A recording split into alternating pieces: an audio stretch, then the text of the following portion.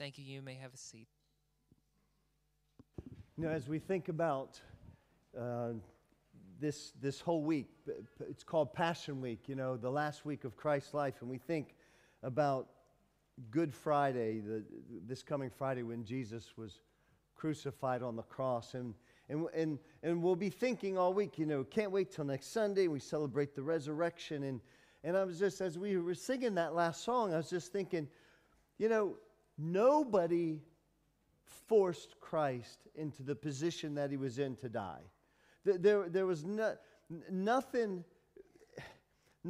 happened that surprised the Lord, and he found himself in the midst of this situation in Jerusalem in that last week where he ended up dying. It was nothing like that. Everything about Jesus was for that one thing. It was to die, and it was to pay the price for our sin. And today, as most of you probably know, you're church people, that today's Palm Sunday. And then tomorrow's something else, and then Tuesday, then Wednesday, and Thursday, and Friday. Even Saturday has a name. Did you know that? Do you know what Saturday's called? They call it Black Saturday. I read it yesterday. They got multiple names. And then I read again, and one person might have a negative name for a day, another person might have a positive name for the day, like Maundy, Thursday, and different things like that. But I don't want to get into any of that. I just want to look at this week and what Jesus' real desire was. And so what we're going to do is we're going to look at the Passion Week. And our text this morning is Luke chapter 18, verse 31, all the way to Luke chapter 23. Joe goes, what? It's like 4.5 chapters there. So we're not going to read the text to begin with. We're going to walk through. And the reason I want to do this is because when we go through this week, it would be wonderful if we think about Jesus as he walks through the week. Today, he would have come into the city triumphantly. But before we get into all that, and before we look at this whole week, why do they call it Passion Week? There's probably 2 reasons why they call it Passion Week. The word passion comes from the Latin word meaning to endure, suffer.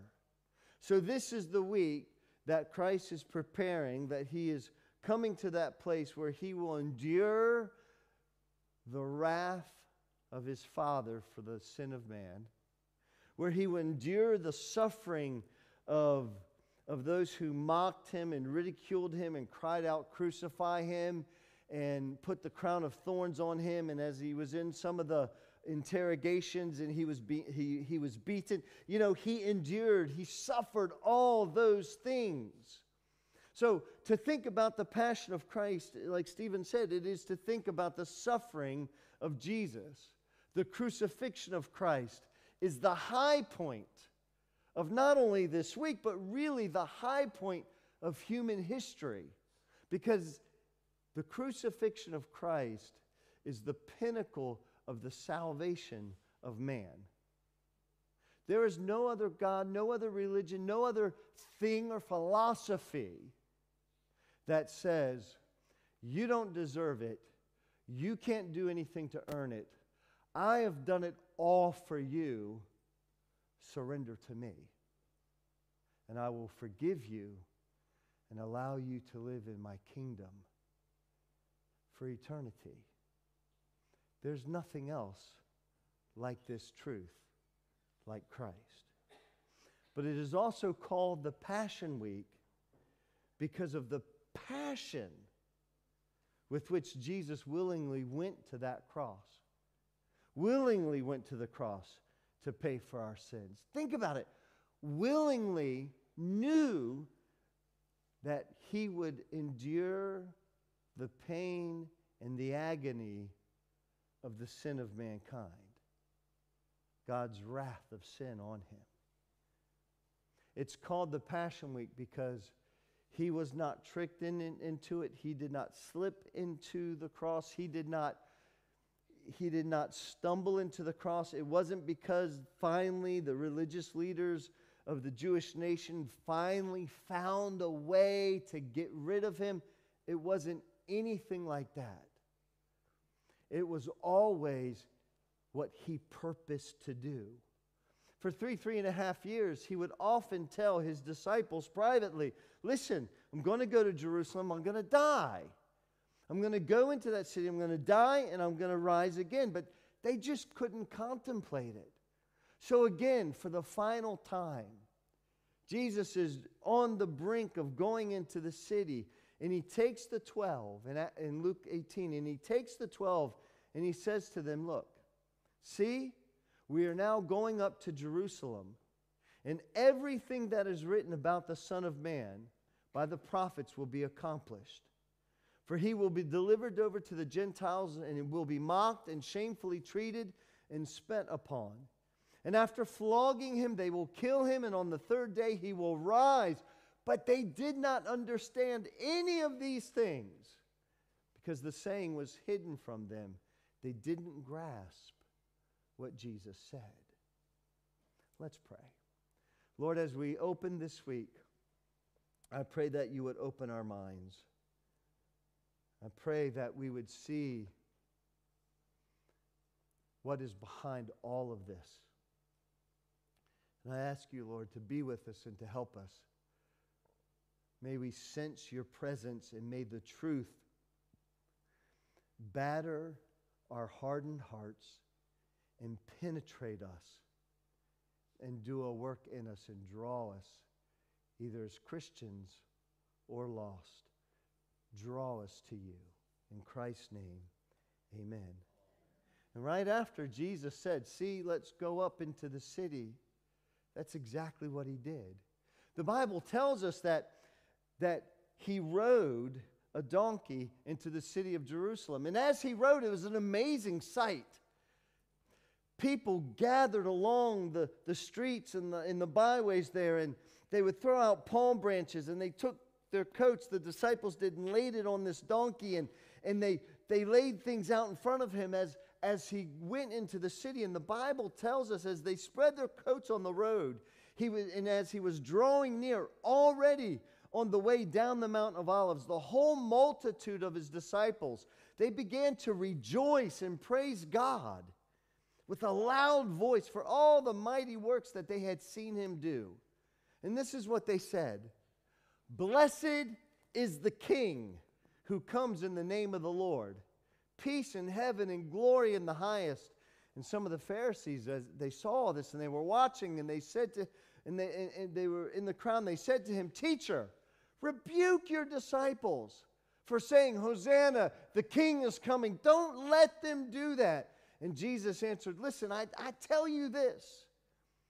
If they were silent, the very stones would cry out the same thing. What an amazing picture. This is what they'd been waiting for. You know, the prophecies had been written, and they'd been waiting for decades and hundreds of years and hundreds of years and just a multiplied amount of time. And finally, the King is coming. And they were welcoming the true King. And they were praising God and shouting Hosanna and laying down the palm branches. And all of that, it fulfilled the Scriptures. It was truth, and it was being unveiled before their eyes. Such joy was in the streets. The Messiah had come. The King is here. And you know what? We could take a look at that, and we could look at how it fulfilled prophecy and to the very day and all of those things. But as I was reading this account of this week, there was a theme and a line that struck me throughout all of these things. So here's what I want you to see. You see, before Jesus rode the donkey into the city, before they shouted out the praise, before they laid out the branches, before all of that happened, he looks at his disciples And listen to what he says.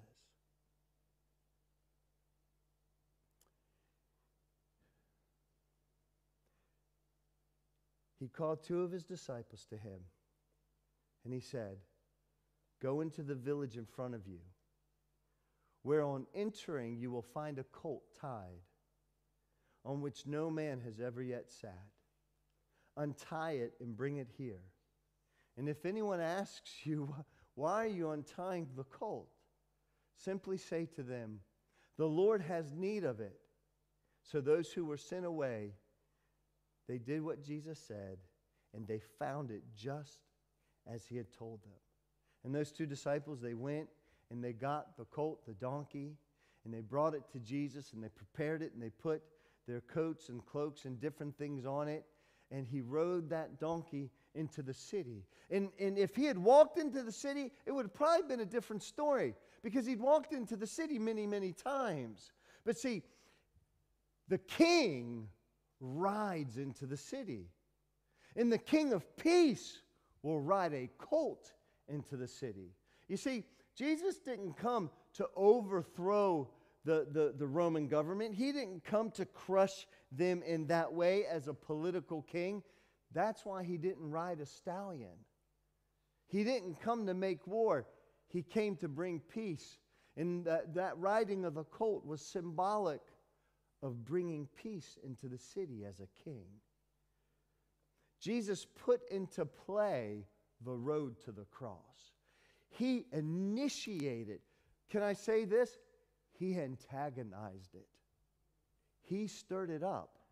It wasn't something that, again, we think that, oh, poor Jesus, they caught him at a bad time. No, they didn't.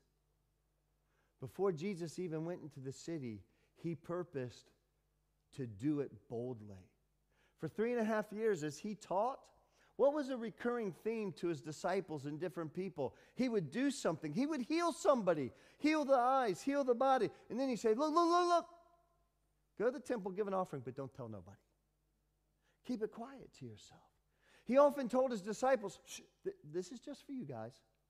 Hang on to it on your own." Because it wasn't time. It wasn't time for the leaders to be stirred to that moment of pure hatred and evil to kill the Son of God. See, Jesus put into play the road to the cross. He purposed to do this. All those years of ministry, remember? He told them, shh.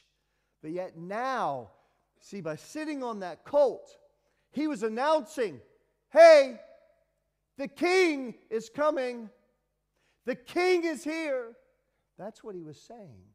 And that's what those people were shouting, though they thought he was coming to be the triumphant king over the Romans. But really what he was doing is becoming the triumphant king over sin and death. You see, as Jesus drew near to the city, do you know what he did? He cried. The Bible says that as Jesus wept, he wept and he said, would that you even had known on this day the things that would make for peace? Would you have understood?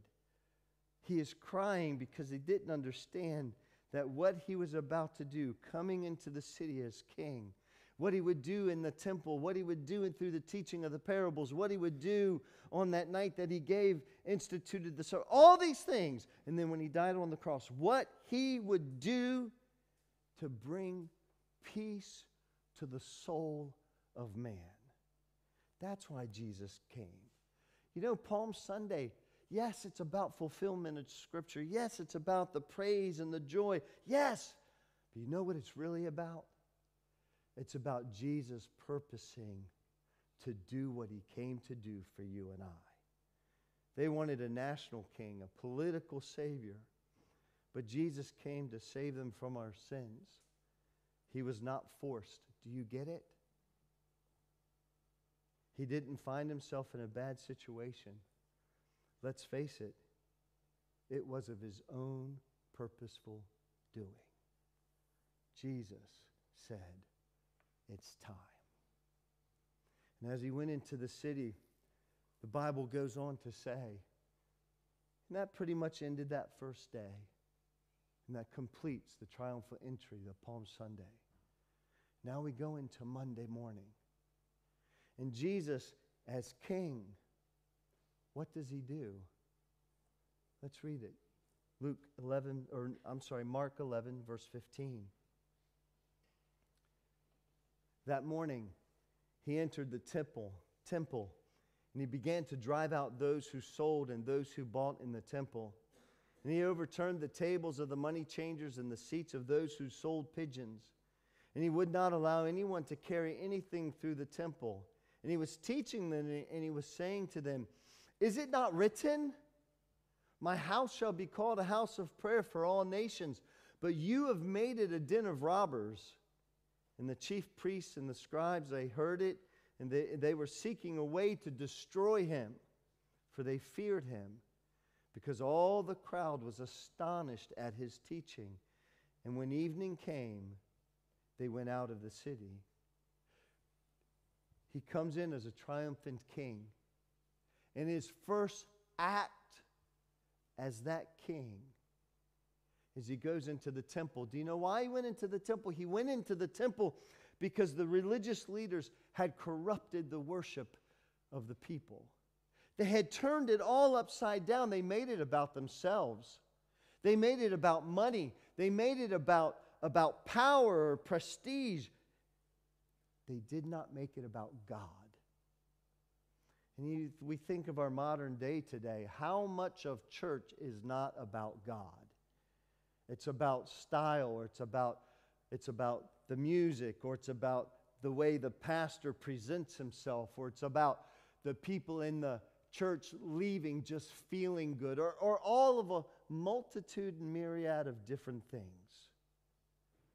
But the king came into his temple, and he kicked over tables, and he kicked out the money changers, and he kicked out, see, there were people using that courtyard of the Gentiles as a thoroughfare, as a shortcut to the other side of the city.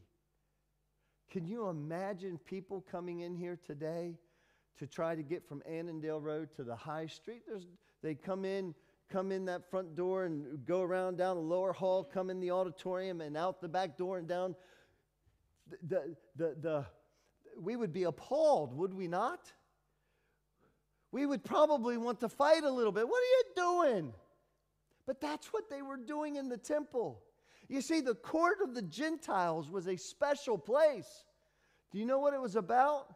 See, the Jewish religion, was very kind of Jewish only, right? No. See, that court of the Gentiles was where the nations, the people of the nations would come to be able to worship God. But they corrupted it.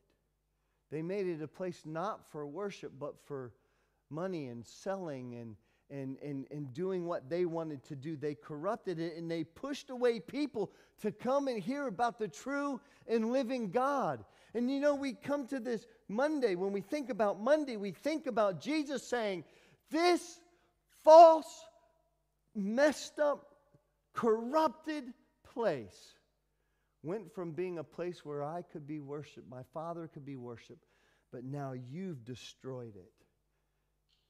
That's what I think about. Do you know what? If Jesus never did that, he would not have aroused the religious leaders to murder him.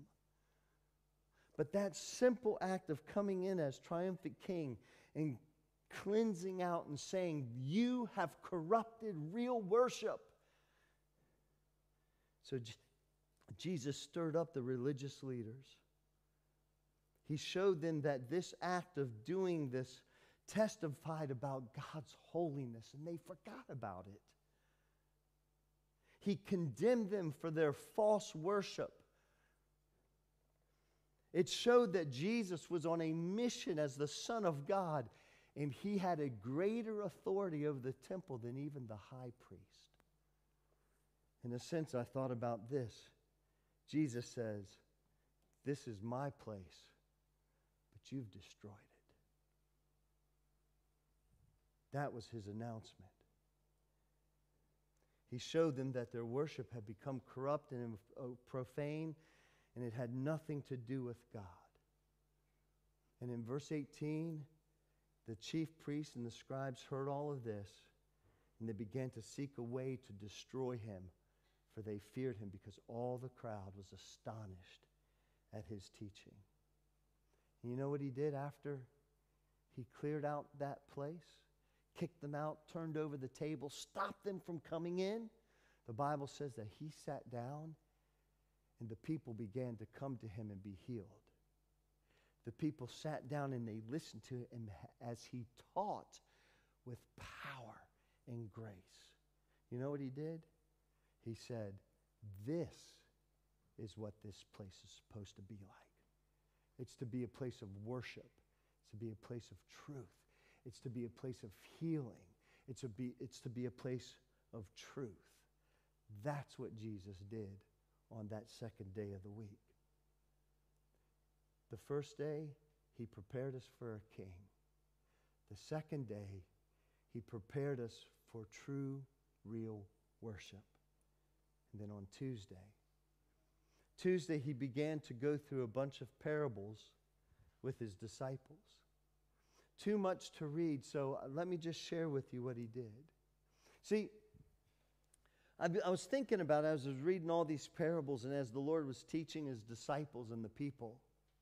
I don't know about you, but when I have something heavy on my heart and on my mind, something that's difficult, something that would bring me hurt or shame or agony, I don't know about you, but I tend to retreat.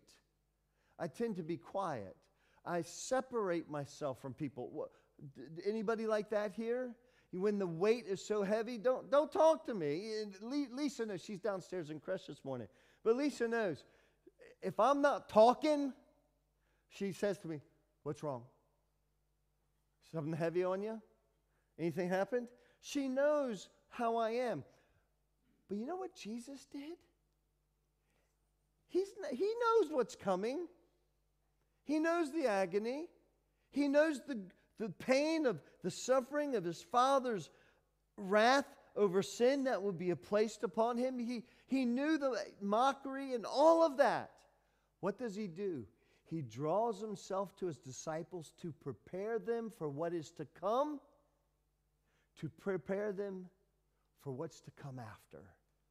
And not only did he prepare them, but he gave us teaching to prepare us as we walk this road waiting for his return. See, when I have something heavy, I retreat. I go within myself. I become quiet and distant, as many do. And we become less aware of the needs of those around us, but not Jesus. In chapters 20 and 21, Jesus taught them that this temple that they are right in the midst of would be destroyed, but that he, as the chief cornerstone, would build something new called a church, and that the religious leaders would kill the son of the king, and all of this would be handed over to others. It would allow the Gentiles to come in freely. The Jewish system was being set aside because the religious leaders were rejecting him, and all of this would be done, and the church would be born. That's what he taught them. He taught them how to live in this world. He told them, hey, you know what? You're going to live in this world, but not be of this world. You're going to be of a different world, the kingdom of God. And so what you'll do is you'll render to Caesar's the things that belong to Caesar's, but the things that belong to God, they don't belong to Caesar and should only be given to God. And he taught them that there's things that he will get, but what belongs to God, you give to God. You live your life for God. He taught them about the resurrection life. He taught them that the resurrection life in that kingdom would be different than the life in this world. That those who through repentance and faith would enter God's kingdom. You wouldn't be given to marriage. You wouldn't be having children. It would be a different kind of kingdom. There would be no need for that. Everything else would be satisfied. He taught them that the Messiah was more than just David's son. That he would be more than just one who would sit on the throne in Jerusalem. He was actually David's Lord. He was God. And he taught them about the nature of the Messiah and what he would do. He taught them to beware of hypocritical teachers who falsely teach things in the name of God, but do it for monetary gain and for power, and they're hypocrites, and they do not actually live out what they teach. This is what he did as he sat there on a Tuesday, and he began to teach his disciples the parables about the vineyard and about the tenants and about the fig tree. All of that was this. You would think that someone who was getting ready to suffer such agony wouldn't be concerned about his people. But that's exactly what was on his mind. He taught them how to be rich toward God by talking about a widow who gave everything she had. Not to be anxious about this life, but to seek God's kingdom and be willing to sell all that they have and leave everything behind. Why? Not to earn anything, not to gain anything, not to buy forgiveness or salvation, but because of a love from God and for God. You should read these parables sometimes and see what Jesus taught us. He taught them what to look for. He prepared them for the last days. He prepared them for his coming and his return. He would tell them what would happen before he came back to set up his kingdom. Why? Because he wanted them to be ready. He wanted them to live with purpose in this life. And he told them to be spiritually ready. And he said, watch out. Listen to what he told them. He said, watch out and don't let your hearts be dulled by carousing and drunkenness and by the worries of this life. Don't let that day catch you unaware like a trap, for that day will come upon everyone living on the earth. Keep alert at all times and pray that you will escape the coming horrors and stand before the Son of Man. He prepared them. In this Passion Week, his mind, yes, was on the cross, but his heart was on us. Do you see the line? Go get the donkey. It's time to tell him the king is here. He cleared out the temple saying, look, this is not real worship. And he showed us the way for true worship. He sat down with the disciples. And mind you, the disciples, some of whom would deny him, Peter. And you know, as they were walking to the garden after they had the supper, after Jesus washed their feet, do you know what those lovely disciples was going to do? They were going to argue over who is the greatest. Often our minds are like that, thinking of ourselves, but not the Christ. That whole week was about us.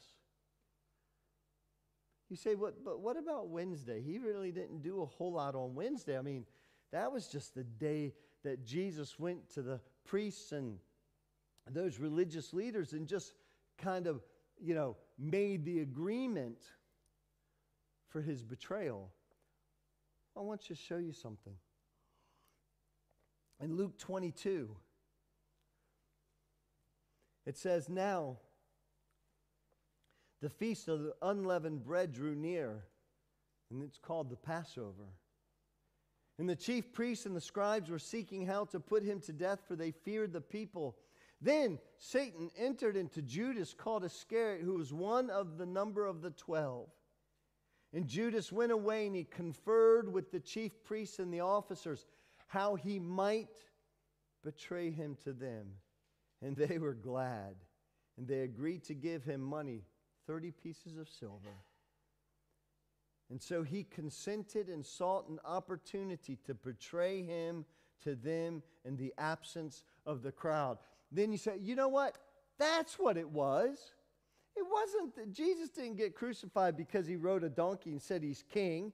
He didn't get crucified because, he cleared out the temple. He did that at the beginning of his ministry, and they didn't kill him then. It wasn't that.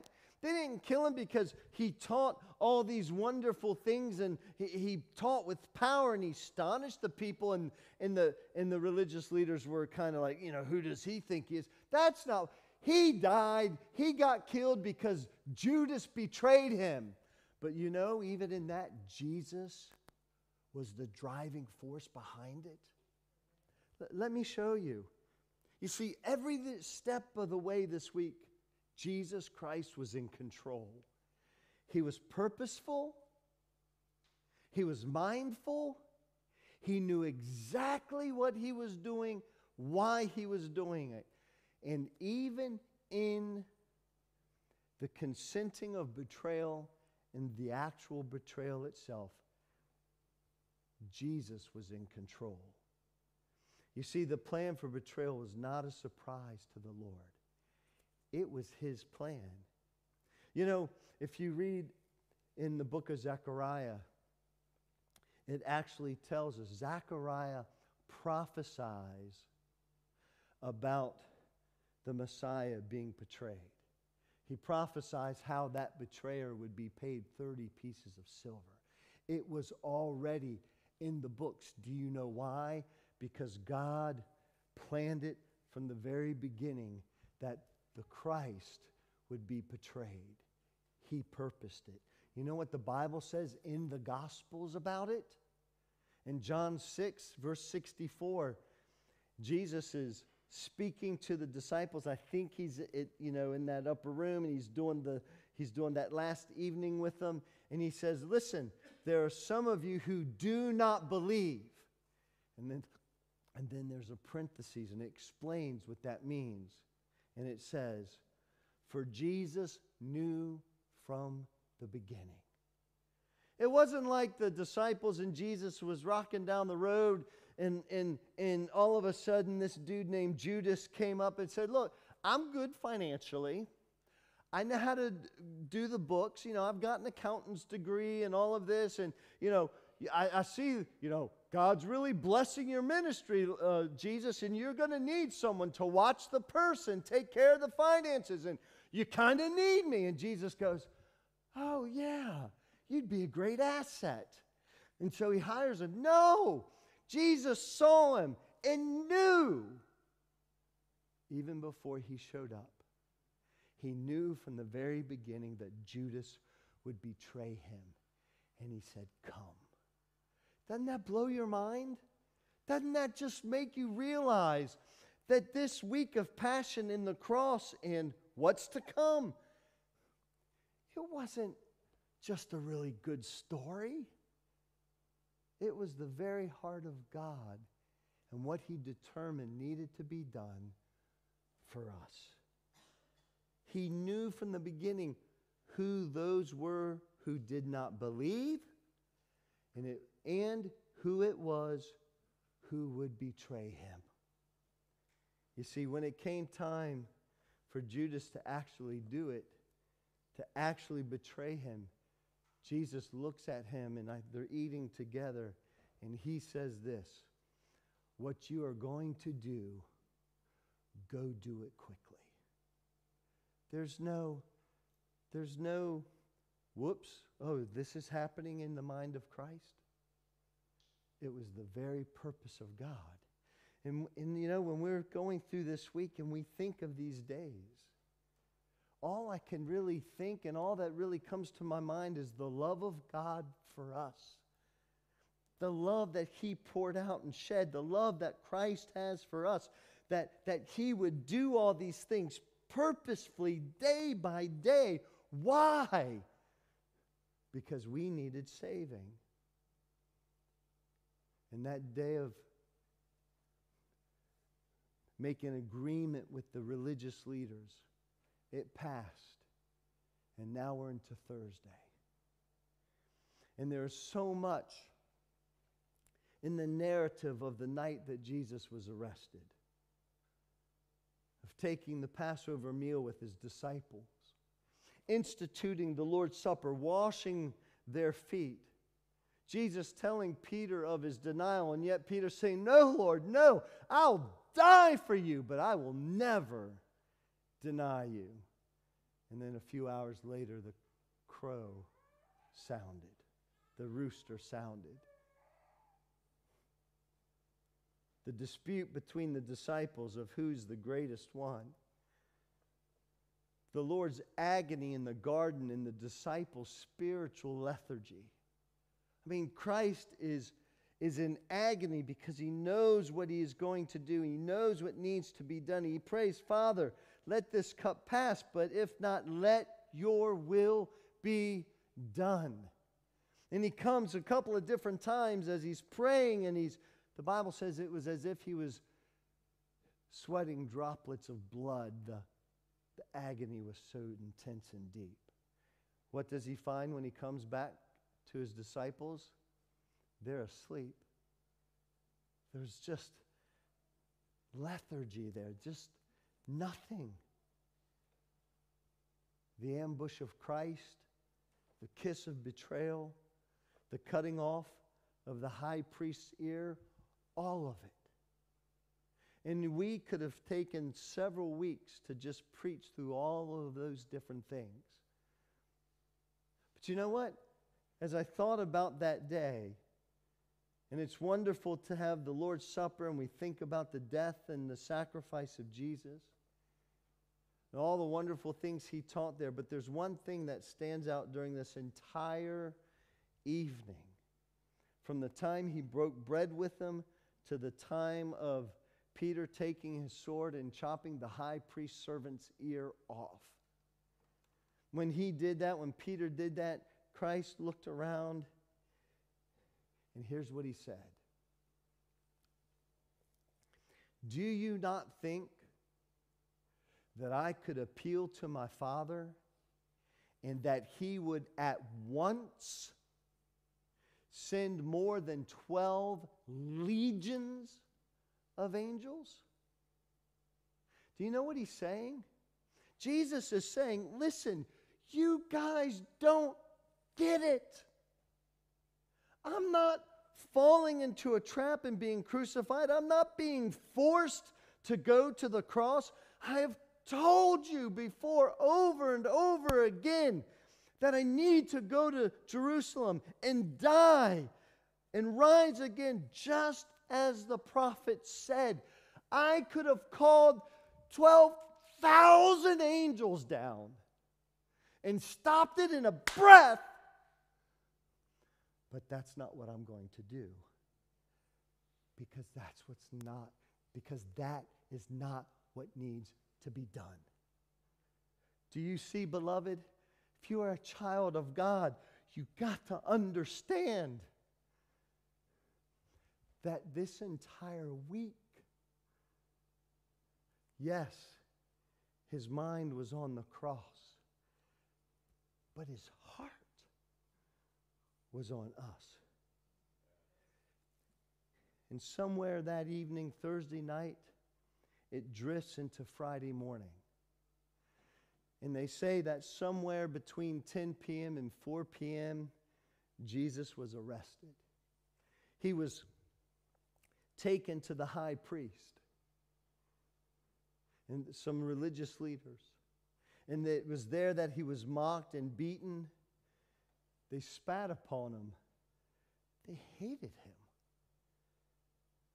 But he sat there, or he stood there, or he lay there, or however he was. They just took it out on him. But he didn't answer any of the charges against him. They blindfolded him. They blindfolded him and said, "Ha! Ha! Ha! Prophesy, you prophet! Who is striking you?" And they blasphemed the Son of God. And they brought him from there before the council. And they asked him, "Are you the Christ?"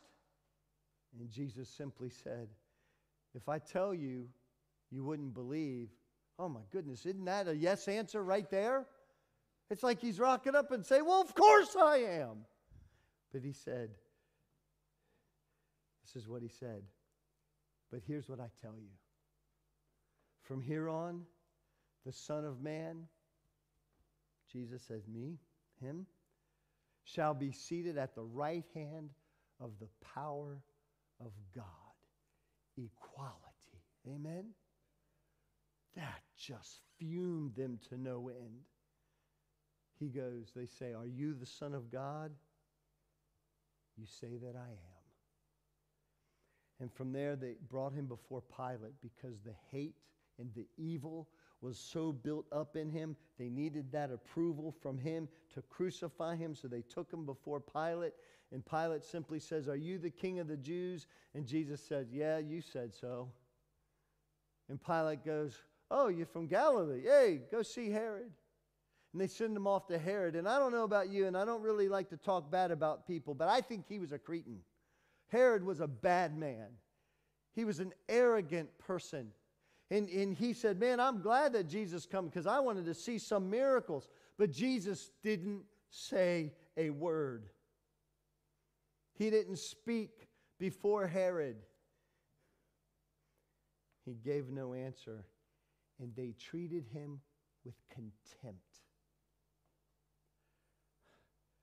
I can't even bring my mind to understand or fathom how they could do that to the Son of God.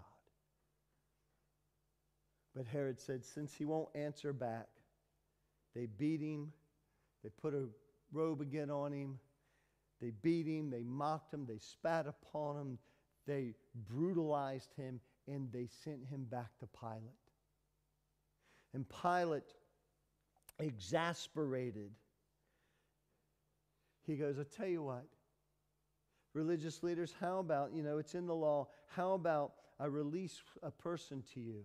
And I've got this Barabbas guy and Jesus, and he figured they would take Jesus because Barabbas was an insurrectionist and he was a murderer. But you know what they did? They began to cry out, crucify him, not Barabbas, but Jesus. Put him on that Roman instrument of death. Kill him, murder him. We don't want him. Crucify him. And Pilate, exasperated, washed his hands. And he handed him over to be crucified. There was not a time that Jesus argued his innocence. Not one time in all of that did Jesus argue for his release. He had a purpose in which he needed to do. And on that way to the place of crucifixion, he is followed by a multitude of people crying and mourning for Jesus. And you know what? We as we study, we don't know if those people who were, those ladies, women who were crying after Jesus, we don't know if they were sincere or if they were those people who were hired for funerals and things and they were paid to mourn and to cry out. We don't know either one. You ask John MacArthur, he thinks they were paid. You ask Bible Knowledge Commentary, I forget who wrote that one, Joe, but BKC, you ask them and they say it was sincere mourners. It doesn't make a difference because here's the point. They're crying, they're following after Jesus, they're making a big scene. Jesus stops and he turns around to them and he says, daughters of Jerusalem, do not cry for me. Do not cry for me. Weep for yourselves and for your children. Weep, for you do not understand what is being done. You do not understand what is to come. And I believe he was saying, you do not realize the judgment that is coming upon you.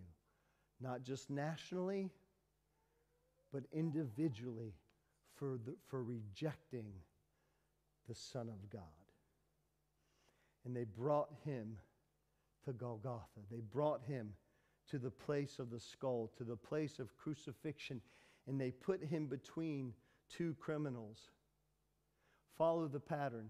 He never once argued for his freedom. He told them, you need to mourn for yourself. You need to repent. You need to cry. Don't cry for me.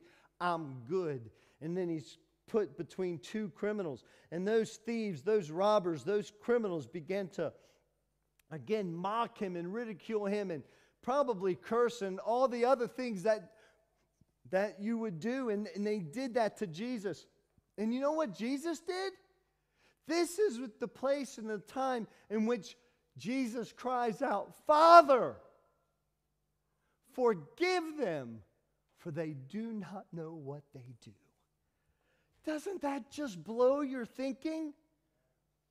Anybody else like those thieves, Dan? They were cursing and crying and probably cursing the politicians and the crowd and just hate. But Jesus, crucified, says, Father, forgive them. They don't know what they're doing. And later on, as the couple of hours wear by, one of those thieves, he comes to his right mind.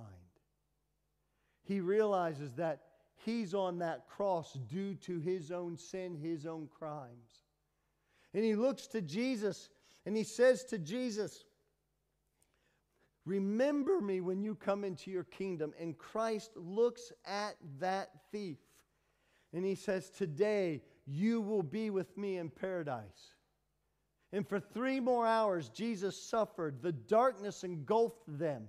The wrath of God came upon Christ. The temple, the veil in the temple was torn in two. The sacrificial Lamb of God has been sacrificed for sinners. And Jesus has paid the price, and He's taken the wrath of God. And then He does one last thing.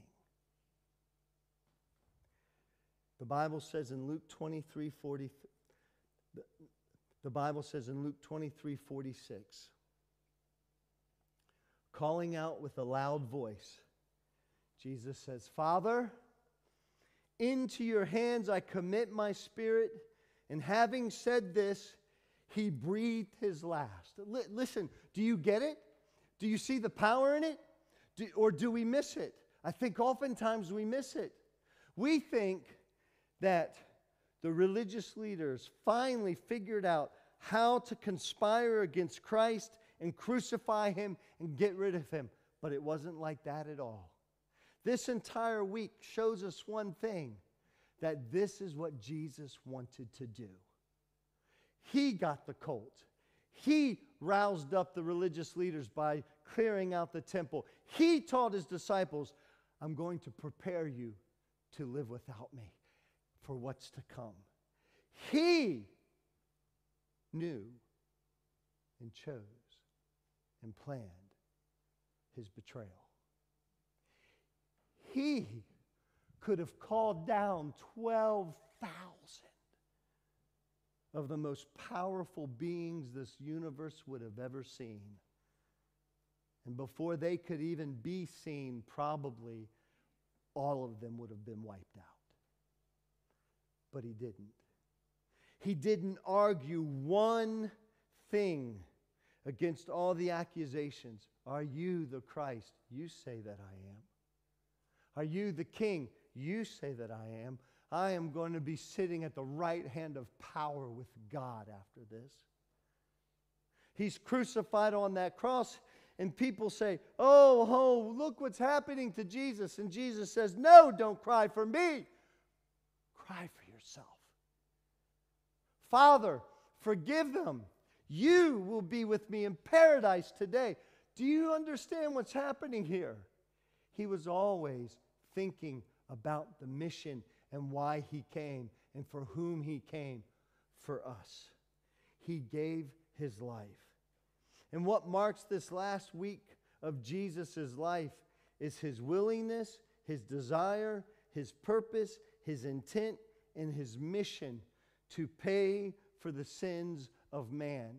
And what we need to do is just need to be an awesome worship of Christ because of what He's done for us. Amen? And I was thinking, in closing, what application do I make? I have none.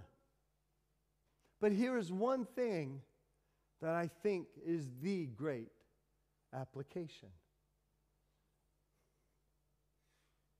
For God so loved the world that He gave His only Son, me, and that Son willingly gave Himself, that whoever believes in Him should not perish, but have eternal life. Hey, it's about Jesus, amen? It's all, yeah, it's about Him. Listen, as we go through this week, take some time this week. Read His passion. Read Luke 19 through 23. Tomorrow morning, think about Him making the way for true worship. Think about Him in His Word, teaching us how to live and be prepared for His coming. Think about Him when He takes that Passover meal and that third cup of wine. He passes it to His disciples in the Passover supper, and He says, drink this cup. This cup is my blood for the remission of sins. Do you know what that third cup was? That was the cup of redemption.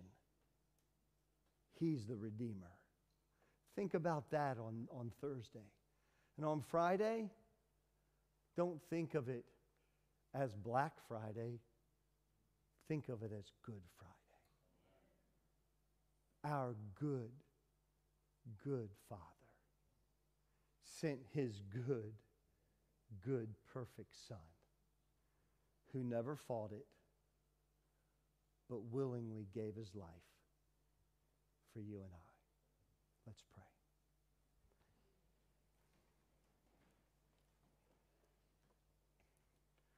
Lord, I pray these my words. Jesus, I'm unworthy. I probably would have been the thief that did not repent and cursed you. I probably could have been with that crowd that said, crucify Him, crucify Him. But Lord Jesus, I am so thankful. More than we can put into words, I am thankful that I was able to hear what You've done for us. That I was able to see that You are the Son of God, the Savior. And that You spoke in my heart and You showed me that I'm sinful, and You showed me that You are holy, and You showed me that You paid for my sin. And Lord, You said, if anyone believes on Me, shall be saved. Lord Jesus, I'm thankful for that. I pray this week that we as a church and anybody in this room, if they're Christian or not Christian, they would think upon these things. Lord, that these truths, these things that You did, the things that You purposed to do, the things that You endured, Lord, that it would open our understanding and we would fall before You in humble submission that You are Christ. Lord, thank You. Thank You. In Jesus' name, amen.